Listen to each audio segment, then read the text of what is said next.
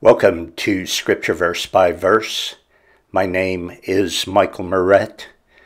We're in Psalm 137, verse 1 today. This is our fifth study going through the entire Bible in the last 38 years. The New Testament is already completed for the fifth time, and that, along with the previous studies from the Old Testament and the previous four series are all archived for you at thebibleversebyverse.com. So 4 complete series going on 5 there for you to choose, click, and listen. Again, that is at thebibleversebyverse.com. Father, we ask that you would sanctify us by your truth. Your word is truth. In Jesus' name, amen. Okay, Psalm 137, verse 1. By the rivers of Babylon, there we sat down. Yea, we wept when we remembered Zion. This psalm speaks about Israel's captivity in Babylon. They were in a foreign land, and when they stopped and they thought about the old days back home,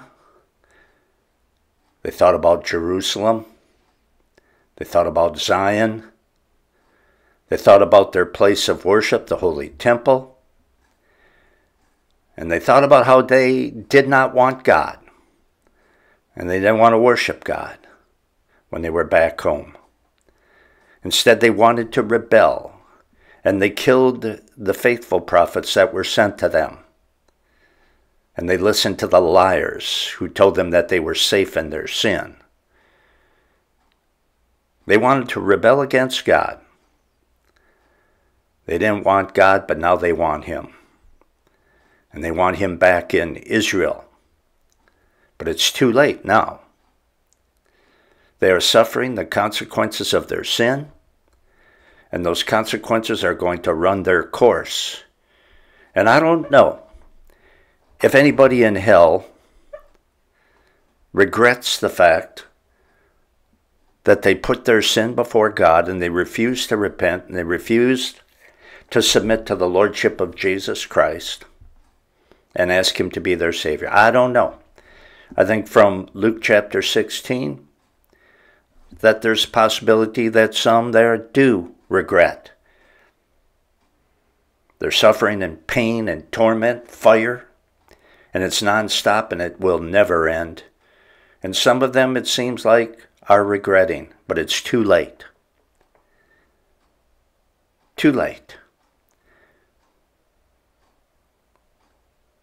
And sin and its consequences must run its course, and it will last forever and ever and ever. Never any change. Only, always, horrible pain. It's too late. You can weep about it all you want. You can regret all you want. But once you're being punished, once you're in hell, forget it. It's too late. The Israelites can regret not being back home. It's too late. Too late. Verse 2, we hung our harps upon the willows in the midst thereof. They hung up their instruments when they were down in Babylon because there wasn't anything to sing about anymore. Nothing worth singing about when you're being punished for your sin. 3, for there they that carried us away captive required of us a song, and they that wasted us required us of mirth, saying, sing us one of the songs of Zion, mockery by their captives, by their conquerors. The Babylonians, who had defeated Israel and taken them to Babylon, were rubbing salt in their wounds. The Babylonians were saying, sing some of those spiritual songs that God of yours likes you to sing to him so much. Sing to that God who would not or could not protect you. Why don't you sing to him? 4, how shall we sing the Lord's song in a foreign land. They would not sing holy songs to the heathen. Whether it is in the form of words or songs, we should not expose God's truth to the mockery of unbelievers. There comes a point when the correct thing to do is to simply be quiet. Verse 5, if I forget you, O Jerusalem, let my right hand forget its cunning. In other words, may everything that is important to me perish, or at least cease to function if I don't serve God. If my priorities are messed up, then may something happen to jolt me back, is what he is saying.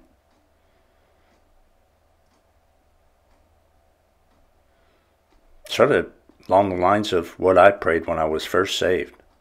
I didn't know much about anything, but I knew I didn't want to go to hell. That was the big thing for me. And I remember saying to God, I said, God, if I'm going to turn my back on you and I'm going to walk away from Jesus Christ and not believe in him as my Lord and Savior anymore, if I'm going to just totally apostatize like that, then kill me before I do it. Kill me, because I don't want to go to hell. And I was dead serious. 5. If I forget you, O Jerusalem, let my right hand forget its cunning. In other words, may everything that is important to me perish. And then he says in verse 6, if I do not remember you, let my tongue cleave to the roof of my mouth. If I prefer not Jerusalem above my chief joy. In other words, he says, may I lose the ability to talk if I don't remember you, God. If I don't put you first, may I lose my ability to talk. He wants to be home. He wants to be able to worship where he used to worship. And he doesn't want to lose those desires that he has right now, because he knows that those are the correct desires.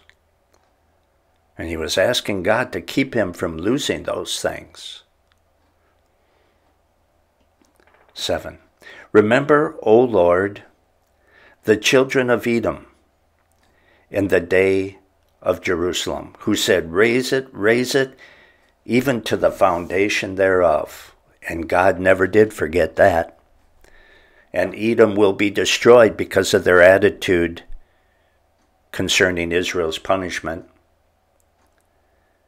When Israel was attacked and taken captive by Babylon, their neighbors to the south, Edom, stood by and watched and cheered. God warns people not to taunt their enemies when they are suffering. Don't taunt your enemies even when you defeat them. Even if they were ungodly, even if you're godly, don't taunt your enemies when they are defeated.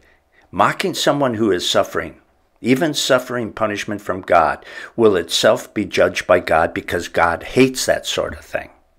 Taunting is something that God hates.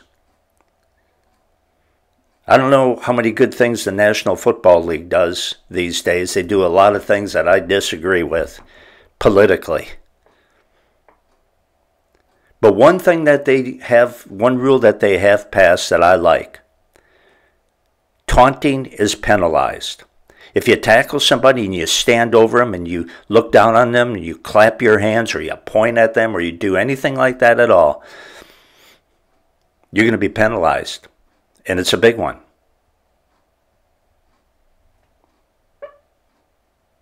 God would go along with that. He hates it.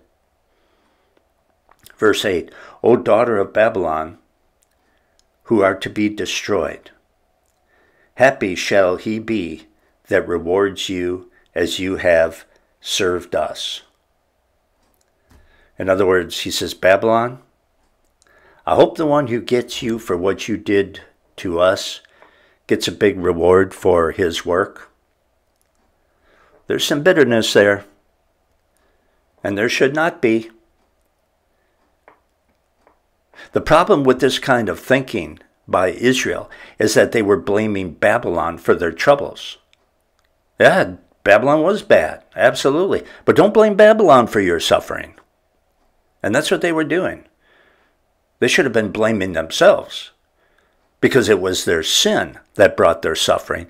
Babylon was just the rod that God used to make it happen. They shouldn't be thinking about Babylon and blaming Babylon. They ought to be blaming themselves completely and totally. They ought to be so broken over their sins against God and so remorseful and so penitent that they're not thinking about anybody else who was involved in their punishment, but only their sin that brought that punishment in the first place. That's the way it should be.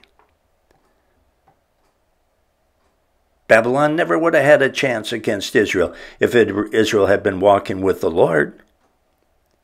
Israel brought all their evil upon themselves with their horrible, unrelenting sin. So don't blame the instrument that God uses to punish you for your sin. Blame yourself for committing that sin. Verse 9, happy shall he be that takes and dashes your little ones against the stones. Okay, I guess they haven't quite fully repented and taken ownership for their sins and their suffering. This is a terrible thing.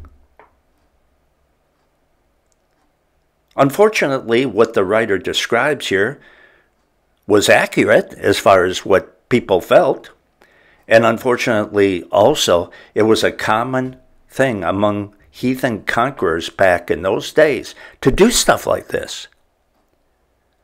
They oftentimes did the most unspeakable evil against the people that they conquered. I just can't imagine this. The writer is not saying that those things are good, or that he hopes that those things happen. And God is certainly not saying that those who conquered Babylon will do it with zeal. That God is saying that. Babylon will feel what Israel felt when Babylon did what it did to them. And this actually goes along with what Scripture says, which is, whatsoever we soweth, that shall we also reap. But again, if Israel is rejoicing in it, no, that's wrong, because God doesn't rejoice in it. Evil sin is so deplorable in what it causes people to do. Take little children and dash them against the stones. My Lord in heaven. Sin has destroyed mankind.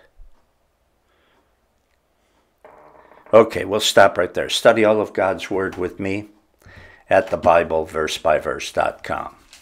Remember, you can go there and study 4 complete series, going on 5, going through every verse of the Bible. And also, when you take a break from studying, you can go to the front page and click the donate button and prayerfully give as the Lord may lead. And also, please pray for this ministry, because your prayers and your support, both of them are your support, actually. They would mean an awful lot. Your prayers are a dynamite combination when combined with giving out the Word of God without watering it down. God can really use that to save souls and to sanctify the saved. So I'd appreciate your prayers and also your support. Again, go to the front page, click the donate button, and prayerfully give as the Lord may lead. Okay, well, thanks for studying with me. I'll see you next time here on Scripture Verse by Verse. Thanks for studying God's Word with us. We pray that it has been a blessing to you and that the Word of God has drawn you closer to our Lord and Savior Jesus Christ. Remember, you can also study the Bible with Michael at our website at thebibleversebyverse.com. Choose from 5 series going through the entire Bible. As Michael says, choose, click, and listen. Study any part of God's Word or begin in Genesis and work your way through the book of Revelation. All you ever need is your Bible and a hunger for God's Word at thebibleversebyverse.com. Join us again next time for more of God's Word.